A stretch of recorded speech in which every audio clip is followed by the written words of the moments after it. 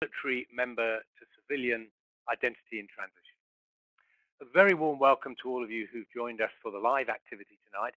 And we had over 2,000 registrations for this one, which is a very impressive number. And I think a testament to just how important this issue is for clinicians around the country. Welcome also to those of you who are watching us on a recording, and a very warm welcome to our panelists who I will introduce in just a moment.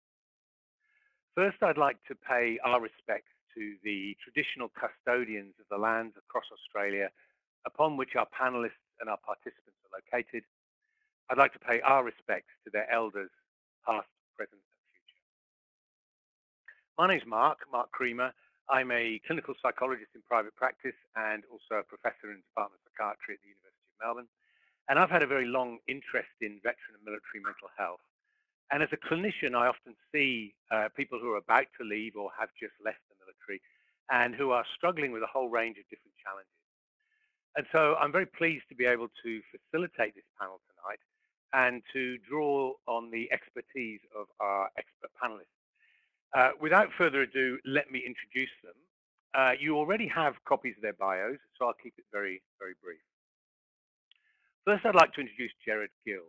Gerard is a very experienced general practitioner with a large veteran practice, and until recently, he was a professor in general practice at Deakin University here in Victoria. He's completed an extraordinary 37 years in the Army Reserve and risen to the rank of colonel. Welcome, Gerard. Thank you very much for joining us. Thank you very much, Mark. And I was interested to see that you deployed to Kuwait in 2008. What was that like? Well, it was quite a challenging experience to find yourself as the equal highest ranking officer among 80 people running a war, living on an American base in the middle of the desert. But it had its lighter moments.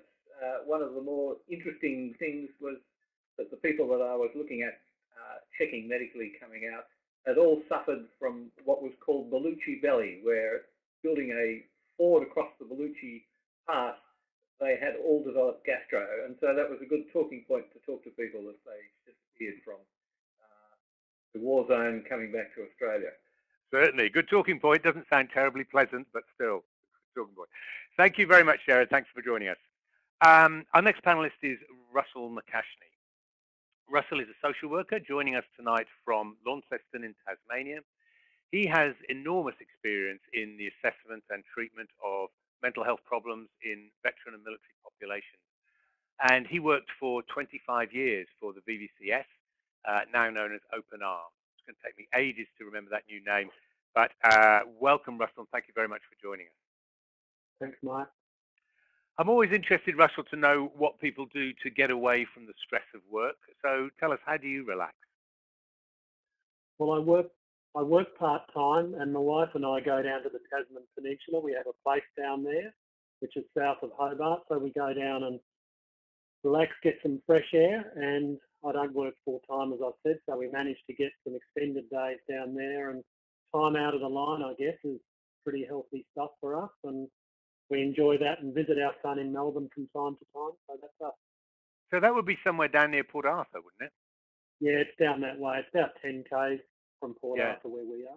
I mean, that's a place that's had its fair share of pretty unpleasant history too, of course. Indeed. Okay, thank you, Russell. Our final panel member tonight is Nicole Sadler. Nicole is currently Director of Military and High-Risk Organisations at Phoenix, Australia Centre for Post-Traumatic Mental Health. She spent 23 years as a psychologist in the Australian Army and is still in the Army Reserve as serving as a colonel also. So welcome, Nicole. Thanks very much for joining us tonight. Thanks, Mark. My understanding is that you were kind of predestined for a military career. It was in your stars even before you were born, wasn't it? That's right. I very much come from a military family. My father was a Vietnam veteran, and I joined the military when I was 19 as a reservist and then went into the full-time army. And my son is now in the military, so very much the military is part of our family history. Absolutely. Yeah, deeply ingrained. All right, well, thank you, Nicole, and thank you to all our panel. can I just quickly run through some tech stuff for everybody? To access the chat box, click the Open Chat tab, and that will allow you to make comments or to ask questions as we go through the webinar tonight. The Resources Library tab contains things like the slides and the vignette and a whole range of resources, but I recommend you don't look at it now because that'll distract you. We will send you a link to those resources immediately after the webinar, and you can check them all out then. There's also a technical support, FAQs, if you get stuck.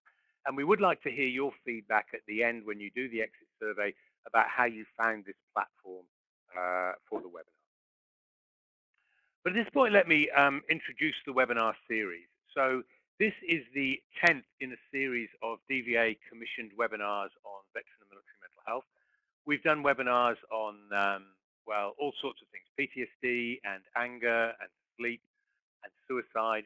And if you missed any of those, they are all available on the DVA at Ease website, as well as on the MHPN website. So do catch up with those. But tonight, of course, we're looking at the challenges that people face when they're transitioning out of the military and trying to adjust to civilian life. And we're going to do that using a vignette to act as a kind of jumping off point. You've all had time to read Garth's story, so we won't go through it in detail, but we are going to use Garth's story, as I say, as a kind of a stimulus to prompt some of the key issues and challenges that are raised to someone who's coming out of the military. So each of our panelists will give a brief 5-minute talk on their particular perspective of Garth's story or the issues raised by Garth's story, and then we'll throw it open for a general discussion and pick up some of the questions from you.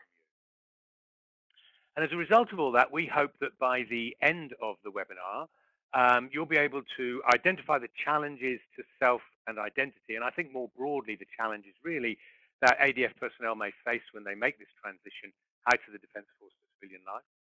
We hope that you'll better understand effective evidence-based strategic and indeed individual interventions that are going to help people as they transition out, and also that are going to maximise their strength. And we hope that as a result of both of those two, you'll feel more confident in assisting veterans and indeed perhaps their families when they make this difficult transition. So without further ado then, I would like to hand over to our first panelist again, hand over to Gerard to talk a little bit about a GP perspective on Garth. So over to you, Gerard. Well, thank you very much again, Mark. Look, Garth is not typical of most veterans who leave the Defence Force. Most veterans are not suffering the complexities that Garth has, but there are a number of people who present to you in crisis in general practice, and Garth is perhaps typical of people who present in crisis. And what you are looking at in Garth is that you're looking at somebody who has lost the support structures that lie within the Defence Force. And if you really look at the Defence Force, it's an organisation based very much on teamwork, around a sense of belonging, and people have a very strong investment in belonging to the ADF. They also have a sense of achievement because the ADF gets you to do things that other people don't do. And if you've ever rappelled out of a helicopter, that's something that not many other people do. And to be able to do that without any fear is a considerable achievement in its own way. The other thing about the ADF is that there is recognition, and people in the ADF have often been places that they can't talk about. In the past, we sent our submarines into some very interesting places, and under the Official Secrets Act, no one can actually tell you what they did. But within the Navy, if you're a submariner of that particular period, people will know where you've been because it's known and you'd be recognised for that. The other sort of thing is that you develop skills and experience foreign to others. And I was sort of reflecting on this, and one of the things that I learnt was that if you move troops in an open truck in cold weather subject to frostbite, every 10 kilometres you've got to march them a kilometre to stop them getting frostbite. Now that's not much use in Australia, but it's a very handy thing in war and may mean the difference between losing your troops and losing the war. The other thing about the ADF culture is that it's a very structured life. You get up in the morning and someone tells you what to do. It's financially very secure. There are a whole series of fringe benefits that you become aware of. There's also a very much sort of work to rule regulation, and one of the more interesting stories about the Air Force is that basically come 12 o'clock on a Friday, it's very hard to find active personnel on an Air Force base in peacetime. But there are downsides to the ADF as well, and because the ADF spends a long time away training or on operations or on courses, families are often stressed. They do move around roughly on a 3-yearly cycle. So people find their children lose their friends, their wives lose the people they know well, and that certainly throws quite a bit of stress onto people. We know that somewhere around about 5,500 to 6,000 people separate from the ADF each year, and most of them have served less than 5 years. So we've got quite a number of people who join the military, and it's just part of the phase of their life. But there are a number of people for whom the ADF is their lifelong career, and these people have invested an enormous amount in the ADF. Unfortunately, about 1/5 of people leaving the ADF were medically discharged. And the main reasons for this, having worked in the part of the ADF where we handle people taking discharge on medical grounds, is the problems of mental health and chronic pain. And particularly in the Army, because we carry large loads and we do a lot of stuff, we do break a lot of people. And chronic pain certainly has some influence on people's mental status. And those of you who read Veterans Mates will see that we've recently run a condition on veterans with chronic pain, suggesting that psychology is involved these veterans with. Now, there's a process for getting out of the ADF, and particularly if you've got medical problems, you're supposed to have a handover summary prepared by Garrison Health, the organisation within Defence which is responsible for medical care on base. As well as that, people are entitled, if they have suffered injury or damage resulting from service, to make a claim against DVA. And these claims should have been initiated before people discharge. But sometimes people are in a hurry to get out. They really felt unhappy with the military and leave without settling these claims, and particularly people that have got significant mental health problems may not really be able to face up to the complexities and the slowness of the DVA claims approval process. So that's fair. The other sort of thing for general practitioners is that you can claim a health assessment item once for veterans separating from the military, which enables you to take a good history and look at things. And for most veterans, if they have a mental health problem, it's possible to get what's called no liability mental health care, which enables you to prescribe at taxpayer expense psychiatric medicines and to get psychology and psychiatric services.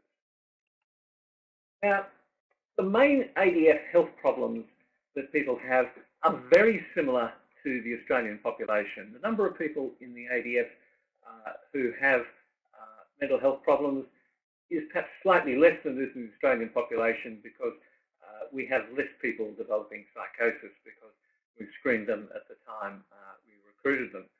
But the major problems are the common problems we see in general practice of anxiety and depression. Now, post-traumatic stress disorder occurs, but it's not any more prevalent than it is in Australia. And the number of people who have post-traumatic stress have this not as a result of military service, but because of things that have happened in their lives before they joined Defence, or as a result of of the sorts of things that happen, like witnessing car accidents or vicious brawls and things like that.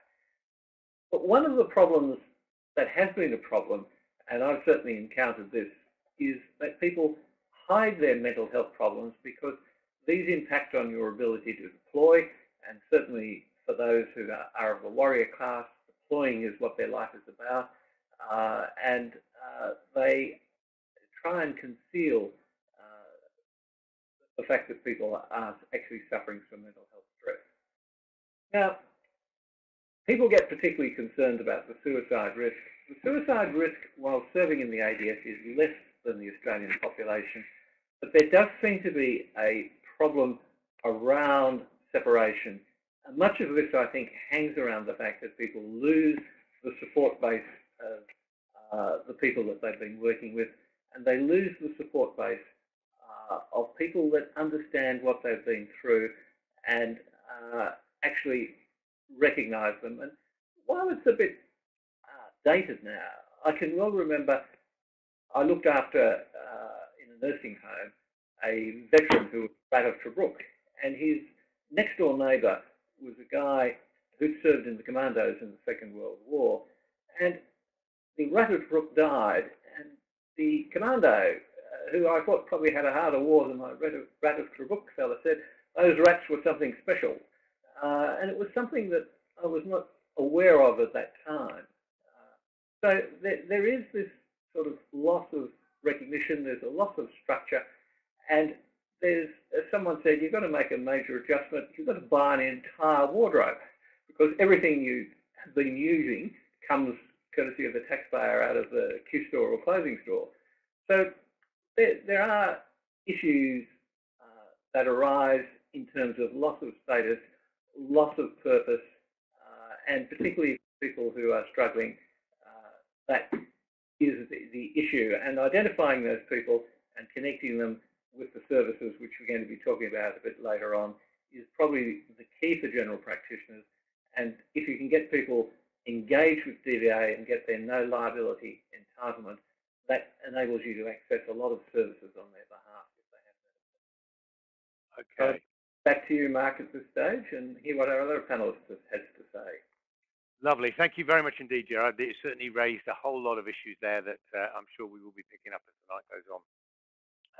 Thank you very much for that. Let's move on now and hear a bit more of a social work and perhaps a community perspective on transition and on Garth's story. So I'll hand over to you, Russell, if I could. Thanks, Mark.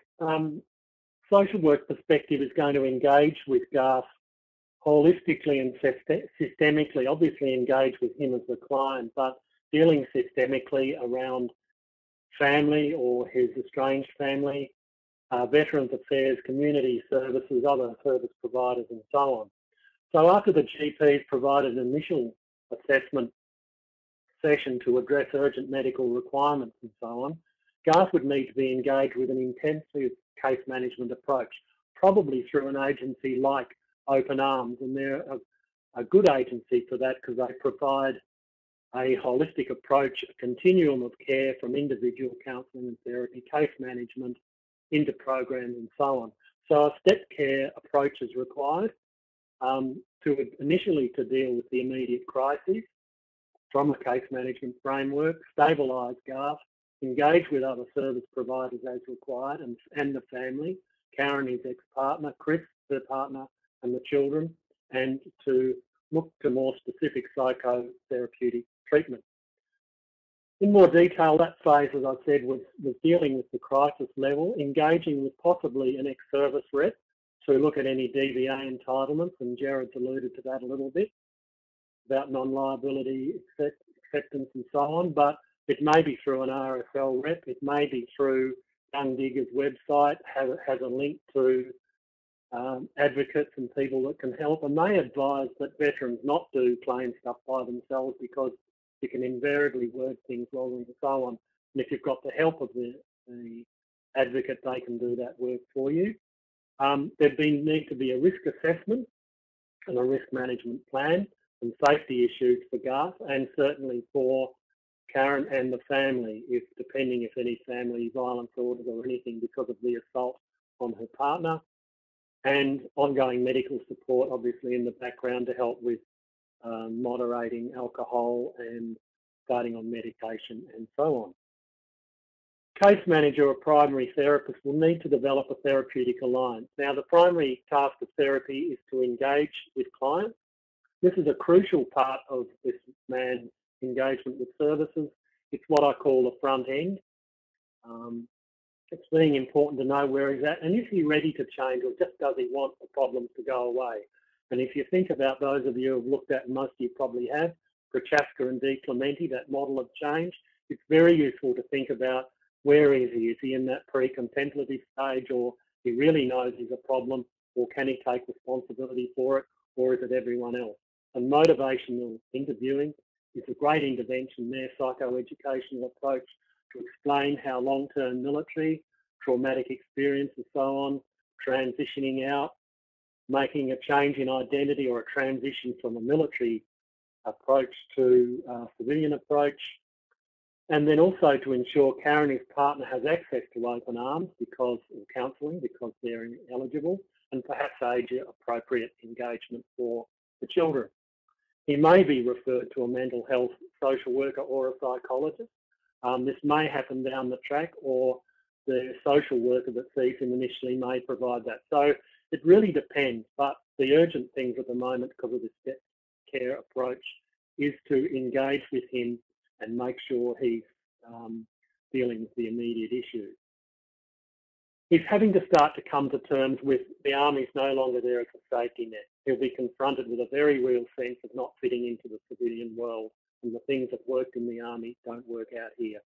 He's experiencing a loss of identity and sense of self, which the Army provided, and acknowledging this for him and internalising that's a big process. There comes a point down the track with people like this that are reasonably typical in this way, that the penny drops and they do start to see that, I need to change the way I relate to people, and what I've been doing is counterproductive, the drinking, having trouble with work, losing the temper, the short fuse, etc. isn't working, and also to think about engaging in with the DDA process.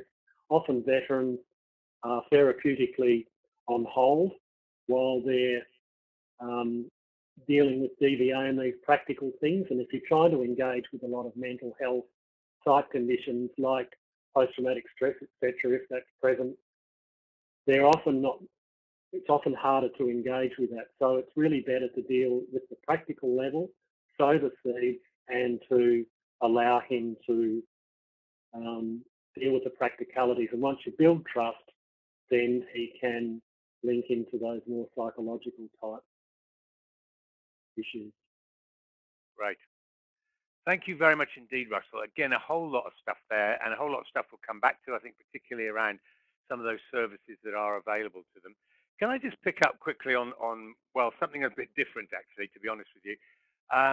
We think about, and we're going to talk tonight about transition as a process, as it were. And I'm reminded of something that I saw a very long time ago, a video made by VVCS called You're Not in the Forces Now, which I thought was a wonderful way of introducing people to the fact that there's some stuff they're going to have to let go in order to move on. Is that something, would you go along with those kinds of ideas? Yeah, absolutely. That's an excellent video. It's now available on YouTube. Nick Fothergill is a veteran who was a counsellor, and he appears on it. So if people out there want to Google You're Not in the Forces Now on YouTube, you can see it for free, and it very much explains that psychological conditioning of the military training and how it's functional in the military context, not functional in the civilian context. Recommend it. Yeah, I agree. I thought it was very good, and that point about it was very useful then, not useful now. Okay, thanks a lot, Russell. Let's move on now and hear from our final panelist to get a psychology and perhaps even a bit of military perspective. Over to you, Nicole. Thanks, Mark. So if I had Garth coming into my office, I'd be trying to do a comprehensive assessment with him. The key aims of that would be trying to work out what his clinical treatment needs and what sort of services he would be amenable to accessing, thinking about what psychosocial services that he requires, having a think about what his risk factors are, but also what are his strengths and his protective factors, as well as his willingness or readiness to engage in any type of treatment. And you need to be doing this assessment in a military or veteran-aware manner.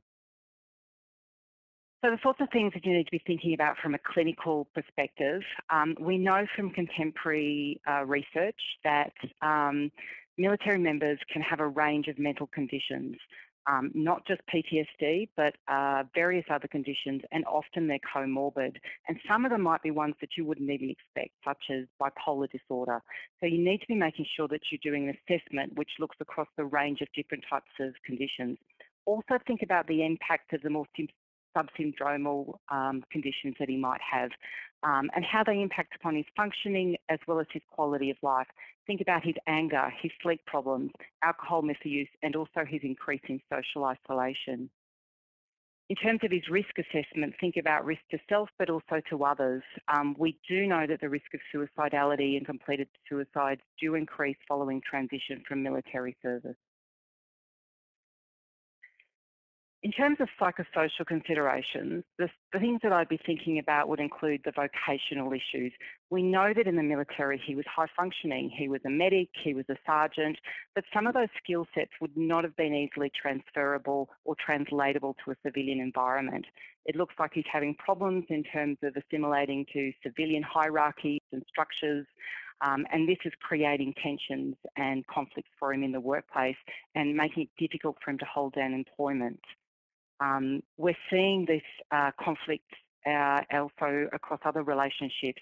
Have a look at those conflict resolution and communication skills, not only with work colleagues, but also his partner, his ex-partner and his children. Think about financial stress. As we're seeing employment instability, what does that mean for him in terms of other parts of his life, including his housing, and perhaps even escalating legal costs for him. Other social considerations, psychosocial considerations, include his social engagement. We know it's really important that people are able to maintain their social networks and social engagement as part of their mental health and well-being. And we do see sometimes as people are transitioning out of the military, they have trouble reconnecting and building new social networks. But it's really important that people are able to do this, which are beyond just those military groups, both in terms of work, but also social networks. Then also think about his general health and well-being. He talked about weight gain, lack of exercise. What does that mean for his overall health and well-being? As part of this assessment, for it to be military aware and veteran aware, you need to be thinking about the fact that people don't just transition into being a military member, they also transition out of being in uniform, and that can be quite a challenging process. And that doesn't matter what type of transition that they've had, whether it be that they've done it voluntarily or involuntarily. So some of the things that you might want to be thinking about are service-related factors. What was the meaning of his service to him? How has it been tied to his sense of identity? And since he joined the military in his late teens, this has probably been a really important part of his development and how he thinks about himself and his self-worth. How has that changed as he's transitioned out of military service? Have a think about trauma exposures which may have occurred during his career. These may have occurred during deployments. We know that he did some humanitarian assistance and also went to Afghanistan, but also think about trauma exposures that may have happened to him in garrison or in training, and importantly also think about those that may have occurred in his personal life. Take into consideration what are the skills and strengths that he gained from his military service. He obviously was high functioning. There were lots of very positive things about his military service. Take an audit of what those skills and strengths were. How can you build on those in terms of therapy, and how can you reconnect him to those strengths that he has gained across his military time? Then have a think about his transition factors. What were his expectations when he transitioned? How prepared was he for transition? Did he just transition because he'd reached his goals, or perhaps were there some subsyndromal issues going on for him which were already impacting his functioning and his ability to cope with military service? As I said, there's challenges in all different types of transitions of military service, and you need to be asking him what was the meaning and expectations that he had for that transition. How can he think about retaining those positive links with military service and his pride in his military service, but at the same time successfully reintegrating into non-military work and social life? We know that this is a really important component of people successfully transitioning out of full-time military service. Just some basic, sort of more general considerations. We do know that there are stigma and barriers to care for serving, but also ex-serving military personnel. So it's not unusual that they'll present for assistance in the context of lots of life stresses and in the context of a crisis. And sometimes that can mean that they're not particularly ready or motivated to engage in care. And as the other presenters have already talked about, sometimes what you'll need to be looking at is what can you do in terms of step care before you're getting people into evidence-based or more complex therapies. Think about the multidisciplinary services he has or could access, including DVA and Open Arms, but also ex-service organisations. Think about a vocational assistant, adjunct therapies, social engagement, and also relationship support. And finally, whilst it's really important that we engage him and retain him in evidence-based care for mental conditions, we know that this is the best way of getting outcomes for individuals. We also know that there's lots of benefits in terms of engaging people in adjunct therapies and activities, which can help to promote social engagement, but also healthy lifestyles. And they can be done through ex-service organisations, but also other social and community groups.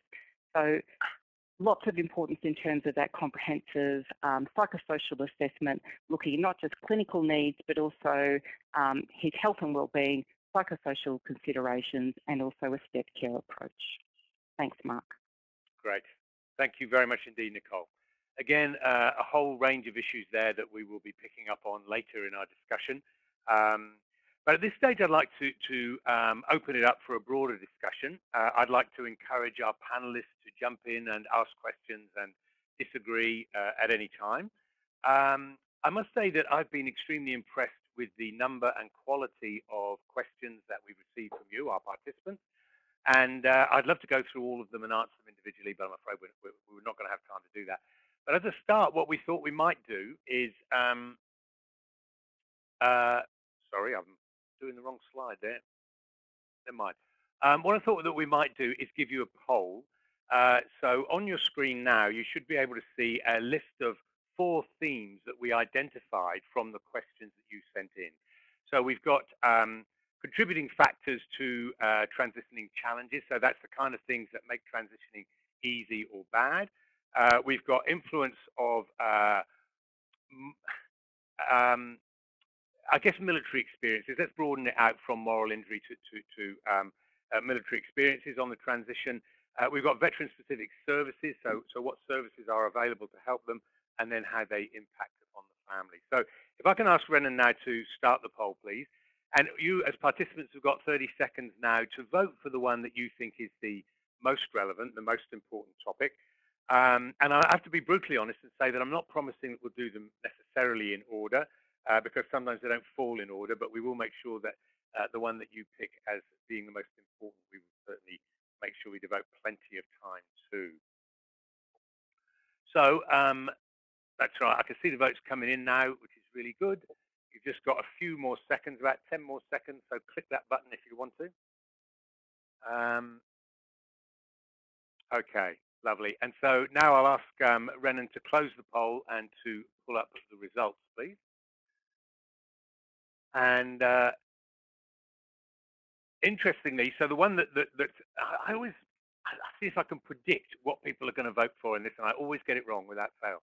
But anyway, so the one that's come up highest here is the influence of moral injury. But as I said, I'd like to expand that out about more broadly the influence of military experiences on the process of transitioning, and we'll certainly get onto that. As a way perhaps of easing us into that, I would like to pick up something that actually Gerard started with, but I'll throw this first to Russell, about whether or not uh, Garth was a kind of typical presentation. Do you think that Garth is someone is typical of the veterans that we might see? Look, he's typical of a type of veteran we'll see.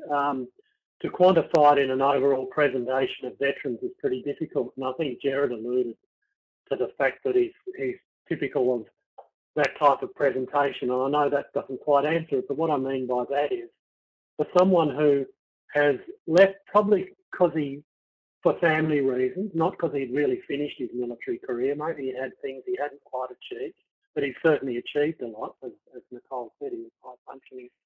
But I think the fact that he left to be close to his children because his partner and he had separated, he was typical in that I'm not sure how he did the transition, but whether he looked at any disabilities he could apply for, where he'd thought about vocational things, which it seems like he may not have, because it seemed that he was struggling in the workforce and some jobs he had tried had not succeeded. And one would think if he's a medic and a sergeant that he'd had instructing skills, he'd have medical knowledge of some sort, he could work in a hospital maybe, all sorts of things.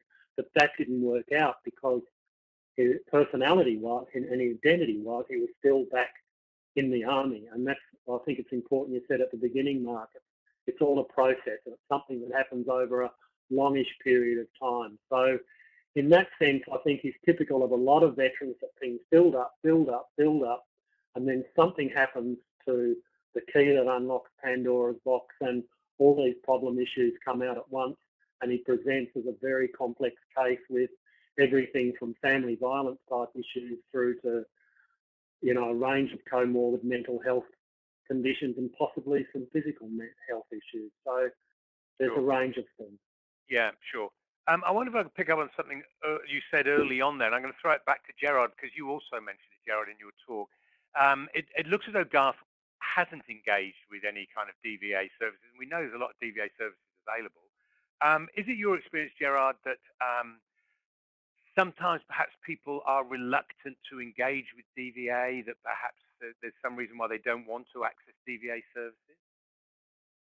Look, there are complexities of engaging DVA services, and the DVA arose as a means of compensating those damaged in the First World War, and there's been a sort of culture of people who rapidly take up services that they probably aren't strictly entitled to, compared to a group of people who feel that they are sponging on the taxpayer and moving there. Now, that's been a conflict in all sort of compensation systems. But also, the process is incredibly bureaucratic. And if you are stressed, as Russell said, you're better off probably getting an RSL advocate to deal with the bureaucracy you've got to deal with. But luckily for us, if we're dealing with people with mental health problems, the no liability process usually takes less than a week to get someone a white card so that you can start to link them into the services that they need. Before then, you can certainly link them into Open Arms, the old Veterans and Veterans Family Counselling Service. Okay, so we'll go back and talk about those services in response to one of the other themes. But just to clarify what you said there, the non-liability, because I think this is crucial. I'm right in saying, aren't I, that anyone who's served even one day in the Australian Defence Force can automatically get treatment for a mental health condition without needing to prove a service connection. That would be right? That's correct. Yeah, yeah. So important for people to know, because I've got a feeling that a lot of veterans don't know that, and I suspect perhaps a lot of providers too. But okay, thank you very much for that. Let's move on, and we should address this one that that was the winner of the poll. I'm not trying to avoid it, I promise you. And this is about the influence of military service and in this case, perhaps some moral injury on transitioning and how difficult it is to transition. And I suppose the point I would make at the outset, and I might bring you in, Nicole, here, is I guess that we would probably say that a number of experiences during military service can affect the development of mental health problems, and that mental health problems can make it more difficult for people to transition. So, Nicole, I'm wondering, well, I guess first of all, can I get you to comment on, it's probably not true to say that everybody who has difficulty transitioning has a mental health problem. Would that be right? Yeah, that's correct. So we do know that mental health problems can increase as people transition out of full-time military service. That's what the contemporary or research of contemporary veterans is telling us. But we also know that the majority of them are doing well, that they're high functioning, but there can be problems in terms of vocational or psychosocial issues. They don't have to just be to do with mental disorders. We also know in terms of moral injury, look, this is an area that we're doing more research into, but moral injury is when someone has been involved in or exposed to things which are against what their values might be personally, and they've found that difficult, so they've either been subjected to it or witnessed it, or they have in fact been the perpetrators of that. And it seems to be that if someone feels that there has been a moral injury, it can make it very difficult in terms of perhaps responding to some of the normal treatments that we might have for mental disorders. It can make it more complex for them.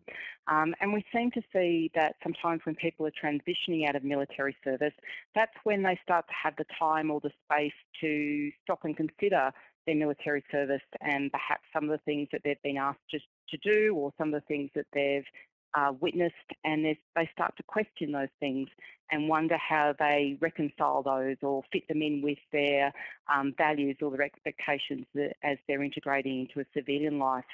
So that can make it difficult for them. They start to question themselves and they start to question their values, and that might be something that can have an impact upon their mental health and their well-being, as well as their sense of identity. And they may well, in fact, go through those kinds of that kind of questioning about what they've done without, again, necessarily having a mental health problem. That's just part of the process of trying to work out, make sense of them. Correct. Yes, as they're trying to work out what does it mean to now be a civilian versus my identity as a military person. Yeah, but just to build on from that, I'll turn to Russell now, but to build on from that, Russell, someone has asked a question about how is it possible ever to move on from the military to make that successful transition when he can't get memories of the deployments that he went on off his mind and the horrible sights he saw? As long as those memories come back, he can't make that transition into civilian life. And I suppose that's probably not an unreasonable point. Yeah, I think so. Look, I think they can make the transition. I think it's a long process. I think too, if you think about military training, which usually occurs for people in early adulthood or late teens or whatever, it's very developmentally. They're forming adult personalities, and I guess we think of military training as a very powerful classical conditioning model, and so people are developing a military personality, if you like, but also if they're traumatised or anything along the way, and that's not dealt with, they're going to develop an adult personality over a few years around those symptoms of not necessarily PTSD, but however that may emerge or manifest for them. But certainly transition's possible, but it's that sense of new normal I think we talk about when people go through a rehabilitation, if you like, that coming to terms with, I'm not the soldier I was, I'm not the sergeant anymore. Yes, I've got skills and things I've learned, but I need to make a shift now. And as they, through that process of, skilled therapy, be it with a psychologist, social worker or whoever, I think that does start to happen, but it does take time. My experience is, 6 to 12, 18 months to start to get some leverage around that. But once they start to get little shifts and make small changes incrementally, they build on that with gains, with personal gains and changes. And it can happen. But I guess it does, that specific question about being haunted by the memories does highlight the importance of making sure we engage them with effective treatment for conditions like PTSD, I guess. Yeah. Indeed, yes. If I could turn to you while we're talking, Gerard, while we're talking about, I guess, factors that contribute to a successful or less successful transition. how important is it, do you think, the way in which people leave the military? Is it important, I guess, if they've been forced to leave against their will? Well, certainly the people who are probably most distressed are people that have been separated for medical reasons. And while the process is less brutal than it used to be, people have to come to terms, first of all, with the fact that they may have a health condition which significantly impacts on their health. And I'm thinking simply of the physical problems that people have. And certainly in the Army, people with continuous low back pain, premature knee osteoarthritis from carrying the loads that we expect infantry soldiers to carry certainly feature prominently there. But I chair the ADF Therapeutics Committee, and you'd be surprised at how many people we have in the Australian Defence Force who develop conditions like Crohn's disease, which through no fault of the member really make them undeployable in a war zone, because the treatments we give them are not compatible with being exposed to the illnesses you might encounter there. And so these alone are reasons why people certainly leave. Now, people that have reached compulsory retiring age may also change, but I'm just reflecting on my own experiences. I plan to retire from medicine in 3 years' time, but I'm trying to work out, how do I transition? How do I give myself some value? How do I reinvent myself and have a role within my family and within society that's of value to others? And these are issues that we as doctors have to confront, just as the military does. Well, indeed, absolutely. And I guess to a certain extent, everybody does as they transition out of full-time work into retirement. And I think I'm very glad that you raised that, because I think it's an interesting analogy. But I guess in the military, it's even more so. I'm wondering, perhaps I'll turn to you, Russell, whether, just picking up on that theme there, whether you find that some people who've perhaps been medically discharged or even administratively discharged, but I suppose medically, whether there's a great deal of anger and resentment sometimes, feeling that they perhaps still had more to offer, but they were kicked out. Is that something you would see? Yeah, and I think so. And I think it's about loss of control, Mark, because I guess I wasn't in the military myself. My dad was. I did some reserve time years ago. But, one leaves through choice or ending a career and achieves a whole lot of things.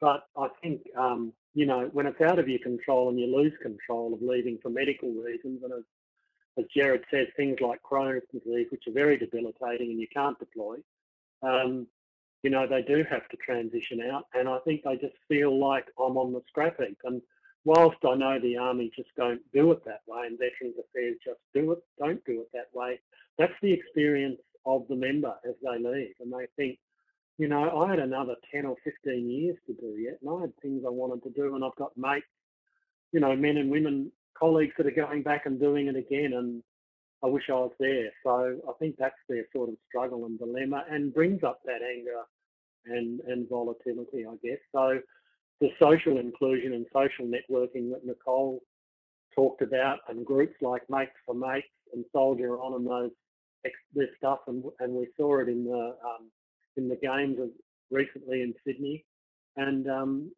Invictus Games. And I think those sort of things are important to encourage and normalise those sorts of reactions, because veterans think, I'm the only one that went through this.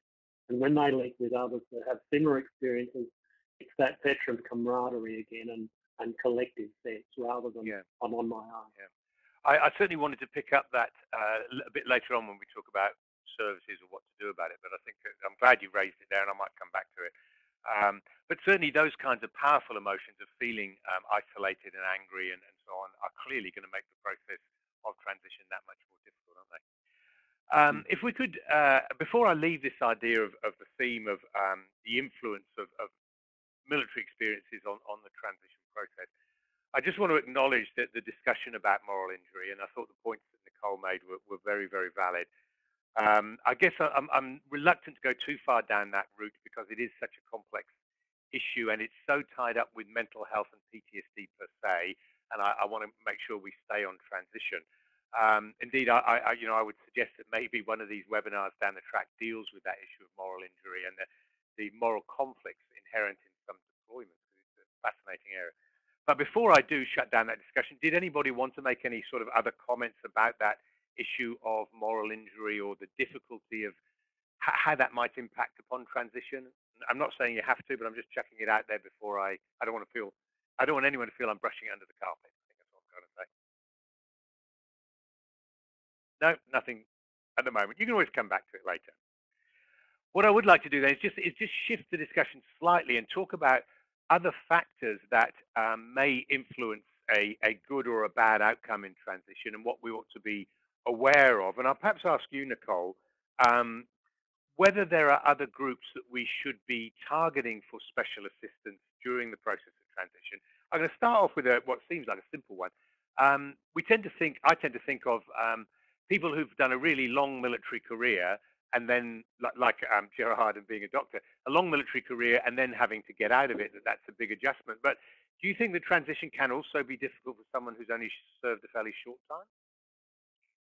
Yes, so what we're seeing is that we get problems with transition, including those who have served in the military for a very short period of time. So the recent research, the Transition and Wellbeing Research Program, showed us that some of the people with the most difficult issues around transition were those who we would call early service leavers, those who had less than 4 years service, those who were medically discharged, and those who were younger. So some of those problems were not about whether or not you deployed or what you had experienced during your military career, but more so what you never got to experience during your military career. So for people who perhaps had particular goals or they were seeing that this was going to be their career for life, that didn't occur for them. And sometimes we see that these people really have problems then trying to refocus. What am I now going to do with my career? But also in terms of help seeking, it appears that maybe they don't see themselves as being the sorts of people who can access those helps. They certainly don't see themselves as being veterans or as being someone who should be accessing services which are being offered by an ex-service organisation. So their ability to do help seeking can be influenced by the fact that they don't see themselves as being deserving or that those services are designed for them. I think that's a very important point, isn't it? And how we get that message out there that actually these services are for you. I thought you just touched on a very interesting point as well, that the term veteran is not something that a lot of our younger servicemen and women feel terribly comfortable with, is it? That's correct. So legislatively, a veteran's anyone who served 1 day in the full-time military. Sometimes people think that it's about whether or not you've deployed, but many of our contemporary veterans or ex-serving people wouldn't call themselves veterans at all, even though some of them have had significant military service as well as significant deployment experience. So that's something to really be aware of when you're talking to people. Again, think about what's the meaning of their service for them? What's the type of terminology that they're using? And also when you're doing assessments or when you're talking to people, don't make presumptions about whether or not they have ever been in the military. A good example is that if I turned up to my GP, it's very unlikely that they would ask me whether or not I'd spent the last 23 years in the full-time military.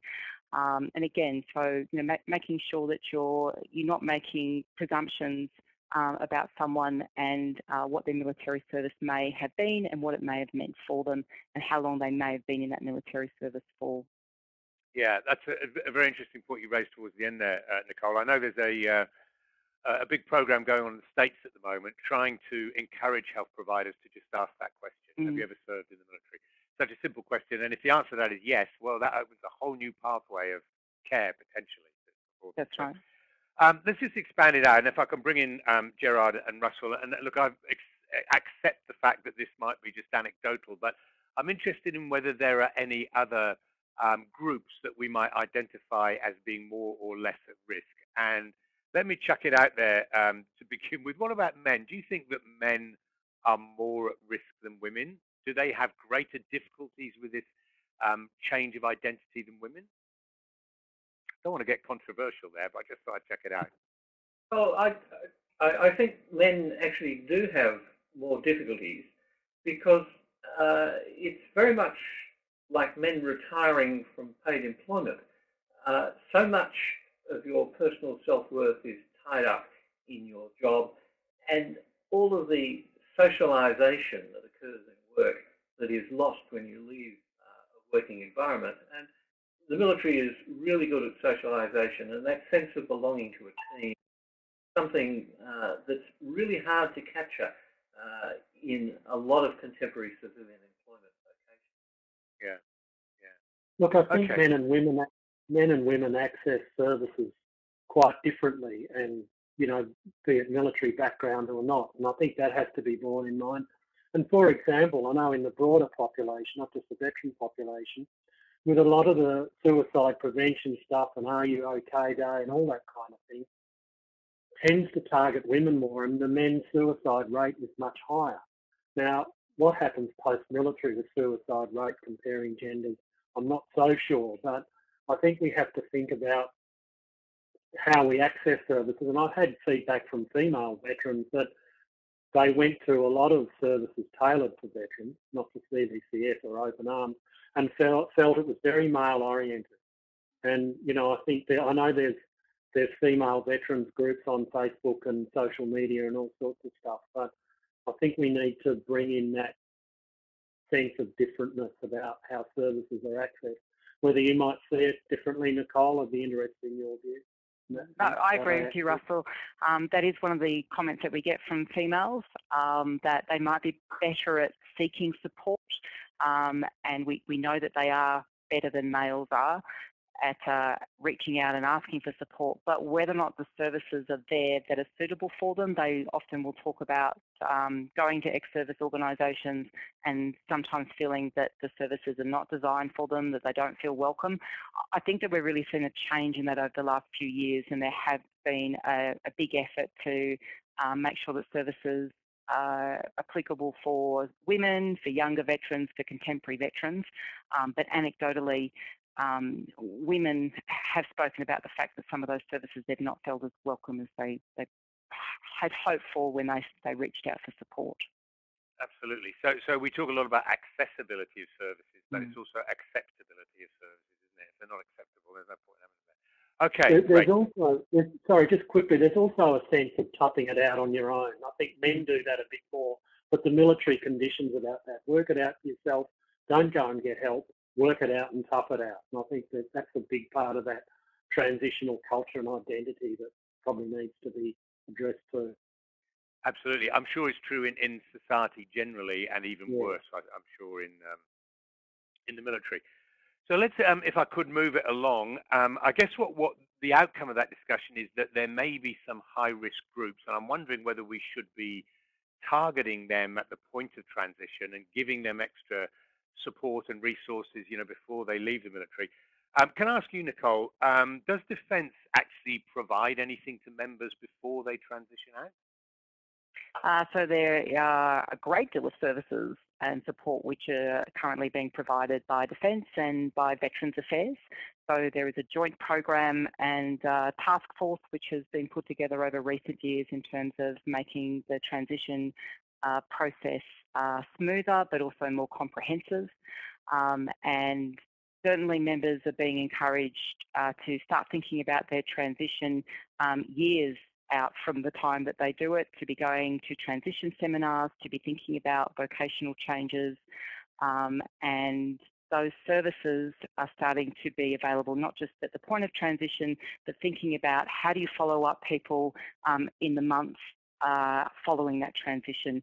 Having transitioned myself not that long ago, I was certainly followed up for the months afterwards. I had a check-in survey every few months, how I was going, whether or not I had any particular service needs, and I know that is a process which is becoming more and more sophisticated over time. We're starting to think about transition as not just being that period of time when you actually get out of your uniform, but transition is a process that occurs in the months and even the years after people take off the uniform and start to reintegrate into civilian life. and the services are thinking about how do you support people over time. And we know that sometimes it can take months or years before those problems start to emerge. There may be money in the bank when people first get out. They might have a job lined up. They might be really excited about leaving, but then they might become quite disillusioned by that. They start to miss their military life, their military mates. The grass isn't quite as green on the other side as they thought that it might be, and that those problems can in fact start to escalate for them the further that they get away from the time that they were serving in uniform. And the services are starting to take that into consideration. Yeah, good. So a recognition that transition is a long process. That's clearly important. I wonder, Gerard, what you think about that idea of this kind of assertive outreach of the military following up people after they've left. Do you think that would go down well with all ex-service personnel, or would some resent it, do you think? I think certain people have had unhappy experiences with the military and have left because of those unhappy experiences. And you know, it's a hierarchical system. You may have been told that your career rank is this particular level, and that limits your opportunities to do some exciting things.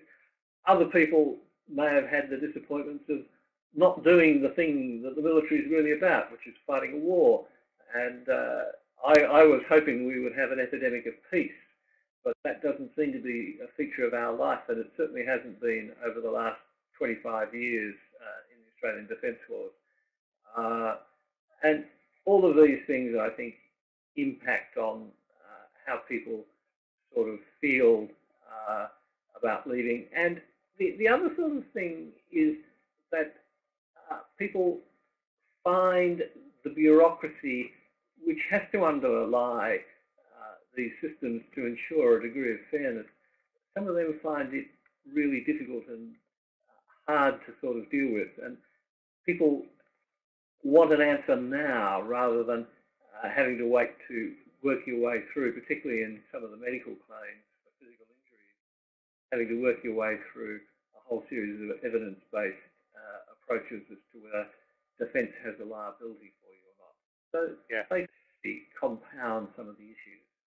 Yeah, and of course the DVA claims process has come in for a lot of criticism, some of it justified, I think, some of it less so, because of exactly the stuff you're talking about. It's my impression that things are getting better all the time. I don't know whether you can comment on it, Russell, but that there are now more well-trained case managers or whatever to sort of handhold the veteran through the process. Is that your understanding? Yeah, I think so. And from what do I understand with the ex-service group welfare officers, the accreditation process now is a lot more complex. The Acts of Parliament and where people, depending on their services, where they might get various entitlements from, is pretty complex. I think the intentions are better than it was. I think there's attempts to make it less bureaucratic, but sometimes people just bump up against something and they look around them and say, look, I did all this stuff on my deployment or my deployments, and I see these other people who didn't do much at all, who seem to walk through the door. Why has that happened? And they'll always see those sort of inequities. So I think it's certainly better. I think it is better, but you'll always get those anomalies, and you'll always get people who are disgruntled. And that's where I think seeing groups emerge like Mates for Mates, like Soldier On, like Young Diggers, that can keep in touch or let them know they're around in a non-bureaucratic way, so veterans don't feel like they're hounded, or ex-service people don't feel they're hounded by the bureaucracy. I think that's kind of a friendly way and a more positive lifestyle way to encourage people to engage in all sorts of ways post-service. Yeah, so you mentioned earlier, and I do think it's so important, and I guess you would as well, Gerard, you talked about the sense of belonging and so on that comes in the military, and presumably once they become a veteran, if they can link in with these groups, the ones that Russell was mentioning, like Soldier On and so on, that help. Would you see that as helpful in the process of making that transition? It certainly is, but again, like all human organisations, these depend on the personalities of the people in it, and there are certain personalities in all organisations that rub people up the wrong way. And if they're particularly at the top, there are things there. And we've had a history in the RSL of whatever war you fought in, if you came afterwards, your war was never as good as ours. And that's been a problem that's there, and I think it applies in a number of other organisations. But the organisations that are now developing, I think, are offering a range of alternatives, and no longer is it just the RSL that's in this playing space. There are a number of organisations, but particularly for veterans in rural and regional areas, the choices are less there. And while DVA has a number of resources which people can access online or through web apps, they probably don't make up for that sort of sense of belonging and having someone to sort of share and help you through. And one of the most poignant things I ever heard about the RSL is we're about looking after our mates so that nobody is a loner. I think it's a very good line, isn't it? And I think your point about rural and remote veterans, it's true for mental health generally, but it's particularly true, I guess, for veterans. I'm going to have to move Mark, people along. Can I just add? Yeah, sure. Yeah, go. Sorry, just a couple of things. First of all, with DVA claims, there has been a lot of work in terms of streamlining those, and particularly for common conditions, but it is complex. So there is an important role for advocates and the ESOs in terms of helping people, especially those who are in the midst of a mental disorder or a life crisis. Sometimes they need assistance with those. I think it's also important that we have support and information for families and friends, because they're often the ones that encourage and help people to get assistance as well. And whilst the ESOs, ex-service organisations, have an important role, we also know that it's really important that people are reintegrating and making connections with just the community, not just with ex-military, but also more broadly in the community, and that's what we should be encouraging people to be doing as they're moving out of their military careers. Yeah, I think it's an excellent point, isn't it? So the veterans groups can be very, very helpful, but not just those. Your whole life is not defined by being a veteran, hopefully. Correct. We've got to move on. I just want to say this very quickly, so if anyone's got any quick comments, please do. I'm interested in how important employment is. A couple of people mentioned vocational training and so on. And it seems to me that helping veterans to find meaningful employment, something that they can spend their time doing meaningfully, and occupational rehab and so on, new career, is crucial to mental health and crucial to adjustment. Would people go along with that? They have to be very, very quick comments on that? Okay. It is crucial, and particularly because a lot of the people who are leaving the military are young. The average age of service is about 7 to 10 years, so they have a lot of working life ahead of them, and so reconnecting them or giving them a second career is very important. Okay, good. I'm sorry that we had to do that one quickly, because I think it is actually crucial. But you also mentioned families, and I do want to touch on families quickly. It was one of our themes there. And I guess I might turn to you, Russell, actually, about I guess anything that you've got to say about how we can help families, both in terms of helping families themselves, but also helping families to help their veteran loved one. I guess both of those are important when we're thinking about families. Absolutely. And, even if families are estranged and, hopefully they can come together in a safe space to explore some of this stuff. But I know when I was at VVCS, now Open Arms, they started doing family consultations, and I think not necessarily family therapy, but where you could bring family members into the same room. The ex-member or the veteran has a sense of his mental health issues and transitional issues, and he can discuss them. So they know that if he's isolating himself, do we worry about it? Do we do something? If he's hyper-aroused or it's a particular time of the year that's troubling because of what may have happened in their deployment, how do we deal with that? And if everyone can understand what's helpful, or the veteran can say, it helps me if you come and see how I am, or I just want to be left alone, and they want to say, we want to know you're safe and you're not going to do anything silly. So I think it's all those assurances and bringing family in, like whether they're an intact family or not, and if they're not, hopefully it's a safe enough space where they can start to have those conversations and co-parent in a positive way and all that kind of stuff, which was such an issue coming back to Garth because he was wanting to co-parent and he left the military and set himself up in a little flat just so he could do that. And no, it didn't work out, but hopefully down the track, you know, those sorts of things might happen. So they really are crucial because it's a systemic issue and the family carries it too. Absolutely, absolutely. Anything from a defence perspective, Nicole, that you would say about families? So families are encouraged to come in as part of the transition process. There's a lot of information which is provided. It's also done through Open Arms and through the ex-service organisations. I think that we've seen a lot of work being done over recent years in terms of engaging with families and trying to provide them with information, but also with support services as well. Okay. Time, I'm afraid, is running on. It always goes so incredibly fast. I guess the comment that I'm left with or struck by is it always strikes me that we spend so much time and resources and energy training people to be soldiers or other military serving personnel, and we give them almost no training at all in how to be a civilian again. So maybe we need to rebalance it there. But I guess, and you may have any final comments on this, but I suppose that in an ideal world, we're really looking at a kind of holistic approach to helping the veteran transition, with involvement from not only their family and the member, but also medical and health and occupational rehab professionals and so on. That kind of holistic approach is probably going to be the way to go, isn't it? Yeah. Okay, well, look, as I say, unfortunately, time has run out on us, as it always does. But I would like to see if we can finish on a, on a kind of positive note. The reality is that a lot of people do transition out of the military into civilian life very successfully. They do well. Nicole is there as a wonderful example of how this can be done.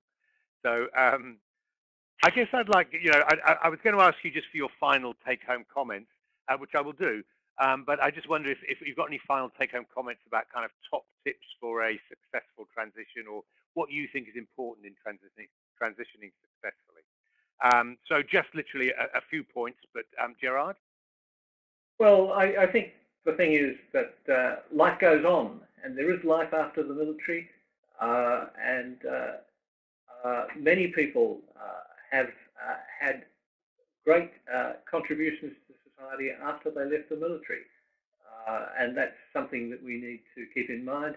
And we basically moved 1 million people from our World War II Defence Forces into civilian life, and they built modern Australia. Yeah, exactly. I mean, I think that note of optimism and engendering that optimism in people as they're coming out of the military, I think is crucial. Thank you very much, Gerard. Russell, your tips for a successful transition. Yeah, look, I think certainly for the member to engage properly with the service, and for counsellors and people that are watching this, to really engage well and build up that trust and set the boundaries properly. And if that's done well, the process that someone like Garth might go through, even though it might take some months or maybe a year or so, happens better. And if a GP we used to work with in WA used to say to veterans that had a lot of bad days, everything was a bad day, after a while they would say the good days get better, they're longer, there's more of them, you string more together. You have a bad day, and when you do, you let yourself have it. You lie low, and it passes, and you understand that. So I think it's that existential thing, Mark. I think that finding meaning at the end of the day and making sense of why the transition happened how it did, and why things weren't all that wonderful when they leave the military, when they thought they'd have a great civilian life. Yeah, exactly. And I mean, at that point about being able to deal with the bad days when they happen and shrug your shoulders, it's a bad day, I think is really important. Thank you, Russell. Nicole, your tips for a successful transition. Yeah, so most people transition out of the military and be able to talk about professional and personal rewards that they have gained and skills and strengths that they've gotten out of their military service. But a successful transition is a planned transition, and it does realise that there will be some challenges regardless of the type of transition. Most people will do well, but there will be some that will struggle. And as practitioners, some of you may come across people who are complex, and you find that you really are having difficulty with them, either because of the type of problems that they're having or because of their military service. I'd just like to highlight that DVA funds Phoenix Australia to provide a free service to practitioners to provide support. You can see the details for that on the information under the Phoenix Australia website. But that idea that you can call up or access the website and get clinical consultations from a multidisciplinary team to assist you to deal with veterans and the types of mental disorders that they might have. So even if you're remote or don't do a lot of work with veterans, there's a free service that you can access to get support. Thank you, Nicole. And that is a great service, it seems to me, that anybody can get on there and talk to a psychiatrist or an experienced mental health provider and get this advice. So I think it's a great thing. Thank you for that, Nicole. I'm just going to very quickly finish off with some information kind of stuff. This first slide is showing you that MHPN supports local networks where providers, multidisciplinary teams can meet together, support each other, share resources, and they have specific veteran-focused ones as well. So they're located in those areas you can see on the screen. There's more information in the resources tab, but if you're interested in starting your own in your area, get in touch with MHPN. Talking of resources, we will be sending you the link to the resources. There's a whole lot of good stuff there, picking up on some of the services that we talked about tonight, and a whole range of other things. I would particularly recommend the DVA at Ease website, which I think is really good for providers, for veterans, for families, and so on. Lots of good stuff there. But a whole range of other resources will be there on the resources slide. Can I just ask you, please, to complete the feedback survey before you log out? Your feedback is really very important to us. And as we say, you'll receive an email link in the next few days or weeks. But for now, thank you very much indeed. Thank you very much to our panelists, Gerard, Russell, and Nicole, who I thought did a magnificent job tonight. I thought it was a great webinar. And thank you very much to all of you, to our participants all across the country tonight, for joining us and for participating and engaging so well in the webinar. It really makes it much more fun and enjoyable for us. So thank you to everyone, and good night to all. Good night.